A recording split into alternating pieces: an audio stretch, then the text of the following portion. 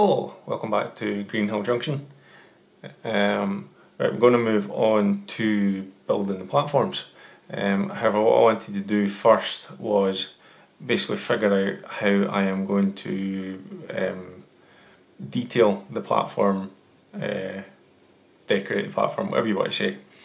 Now, I didn't want to go down the route of just having a bit of wood with some paper stuck to it. I had cardboard platforms last time because I didn't know really any different, and I wanted to do the easy way, and they were fine. There's nothing wrong with them, but I want to try and get some textures in, so it looks more realistic. And the platforms that I'm wanting to try and copy or model are on the West Highland Line, which runs from Glasgow and Fort William. In particular Tulloch Station and Speybridge Station, which I'll put up a couple of photos of just now so you get an idea.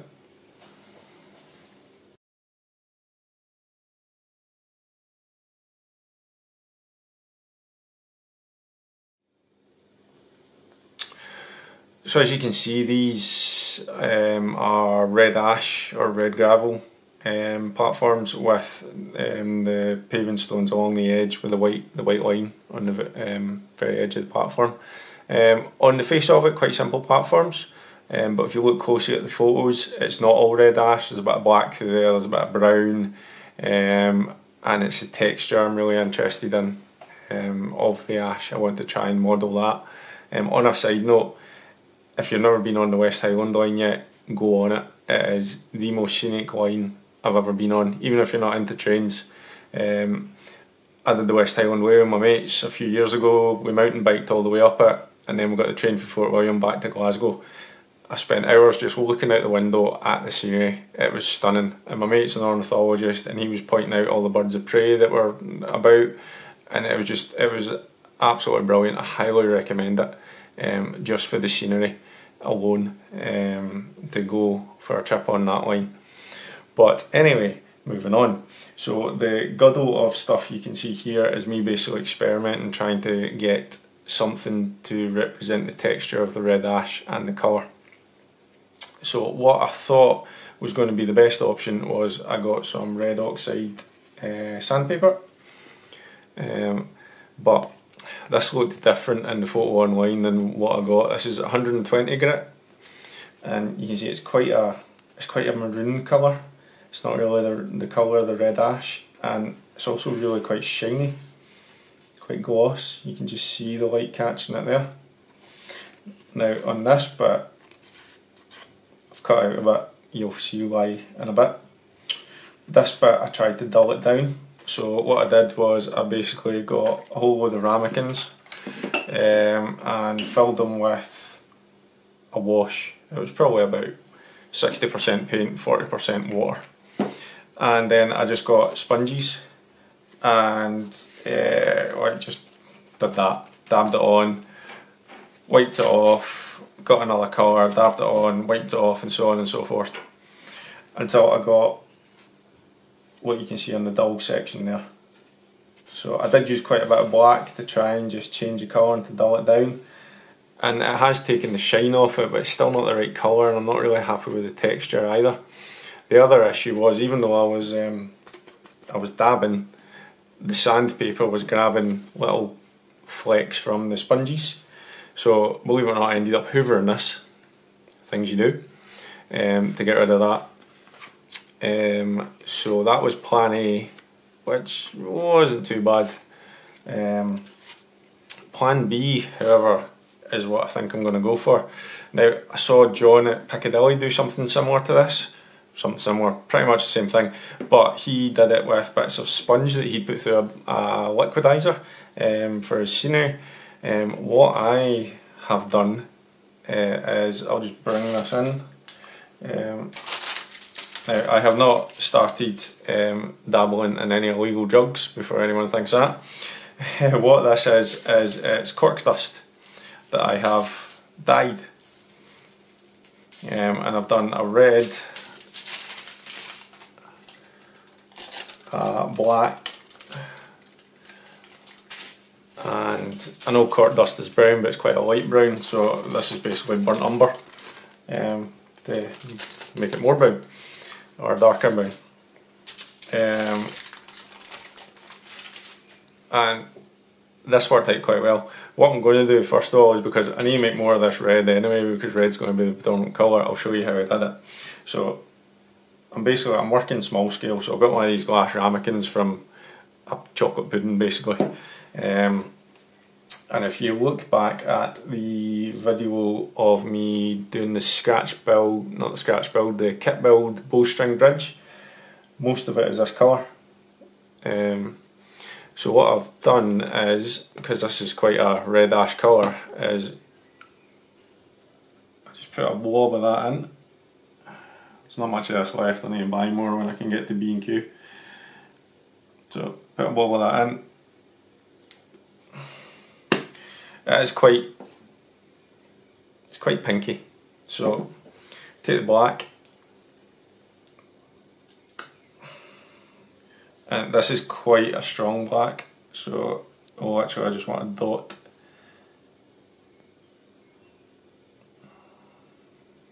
You know what's going to happen, a big blob's going to come out. Come on. There you go. That's really all I want. And then I want to mix that with some water, but I forgot to bring some water to the table, so I will be back in a second when I've got water.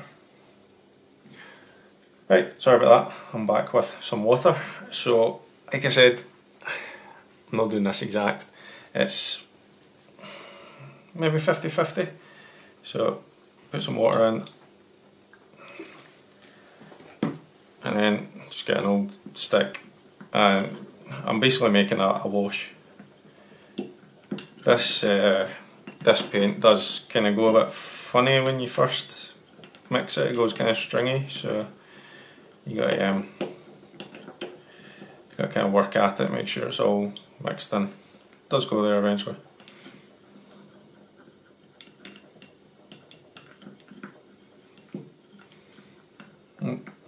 Jeez.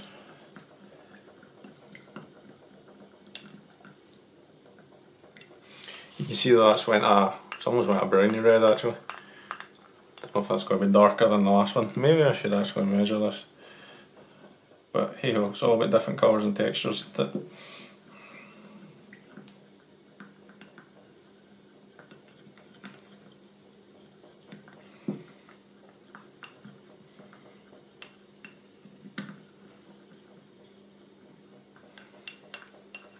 Right. So that's most of that mixed in. Now, what you need is so fine granulated cork. I've had this for a while. I used it on my last layout to what do I use it for? It's for like trails through the fields, and to represent soil and things like that. That's what I used it for. So basically, all you need to do is just put it in. Now you need quite a bit, because you need to soak up all this water. So as you can see, I have put rather a lot in there, and then it's just a case of stirring it in.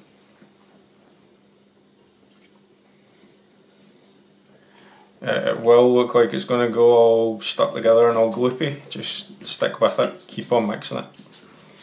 Get that out of my way.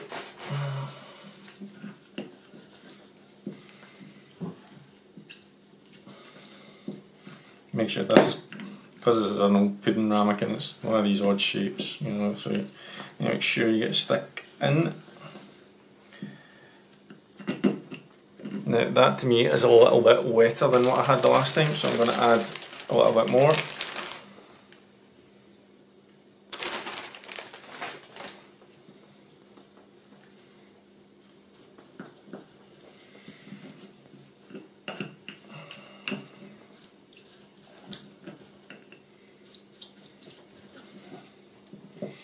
The beauty of this is I'm never going to get two batches the same, but when it's all mixed together, it's all going to look like different tones of red, or so it's going to look you know, it's going to add something to it without me having to like dry brush it, weather it or anything like that. Right, that doesn't feel too bad now. Right, so you can see it's turned the cork a nice sort of ash colour. Now, what you need to do is, let me get rid of my first load.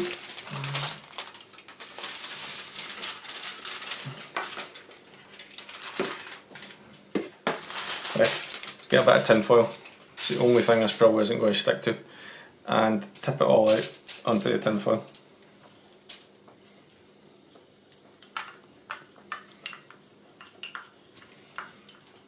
You know what, you can probably use something better than what I'm using. I just grabbed what was spare in the kitchen cupboard, to be quite honest, and we've got loads of these ramekins lying about because I quite like chocolate puddings.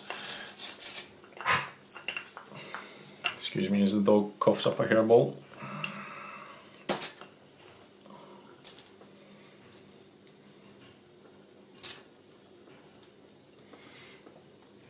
Right, there we go.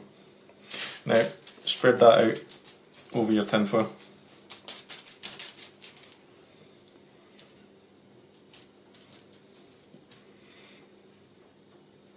And what you need to do now is leave that to dry for 24 hours at least. So if I pick this up now, it'll clump. I can almost mould it. See what I mean? So that's useless to me just now. But once it dries, it goes back to just coloured cork dust. So leave that to dry for 24 hours. Don't need to put it on a radiator or anything like that. Just I'll leave it sitting on the kitchen table, much to my wife's disgust, because it turns into a modelling table. But if you've got room in your modelling room, just leave it lying there as long as there's enough heat to dry it out.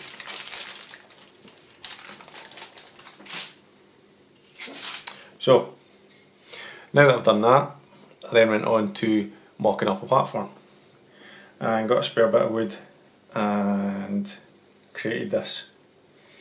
So this is the edging, it's just Metcalf paving stones, and what I did here was I just put down a layer of PVA, and then I got my static grass applicator because it's got a really fine sieve on it, and I sieved the red on first of all because I want the smallest granules, don't want the biggest granules because I'm really conscious that I don't want it to look like ballast. And then once the red was down, I got a tiny little bit of the black and did the same, tiny little bit of the brown and did the same. This side is the painted sandpaper, so it's the bit that's missing from there, which actually doesn't look too bad, but to me it's just the wrong colour and it's the wrong texture, and I can't think of anything to do to sort that out. And also to use this I'm going to have to make more templates, and then my cuttings going to have to be really accurate to make sure there's no gaps, which will make it look terrible. Whereas this, all I need to do is sprinkle that. Now the one problem we've got with this is you can see that you can still see the wood through in places, so what I'll need to do is paint the wood the same colour that I'm dyeing the red cork. So I'm going to make up a solution with no water in it and just paint the wood before I put the cork down, and that will take care of this problem. But I really quite like the cork dust effect. You can possibly see the texture there, but I think if you refer back to the photos, that is quite a good match. So what I'm going to go with is this. Plus it's quite good fun to do, to be honest, as well. So I'm going to have to make up quite a bit more of the red stuff before I get the platforms cut out, and then we'll get on to decorating it. So to be honest, I think that video is now going to be about 15-20 minutes long, so I think I'm going to cut it at that. But that's my idea for detailing the platforms. I do have, for along the edge, I've got the weathered ashlar or something like that it's called, stone, to stick on, and obviously these paving stones will stick out a little bit to form an edge. I just stuck them flush there because this was just a mock-up I was doing. But yeah, so let me know what you think of that. Let me know if you get any suggestions what to do with this, or if I've just to scrap it and go with the cork dust. But aye, so how to model a red ash station or platform even. Alright, so thanks for watching. Let me know what you think. Subscribe to the channel and you'll see the platforms getting built very, very shortly. And thanks very much for watching. Cheers.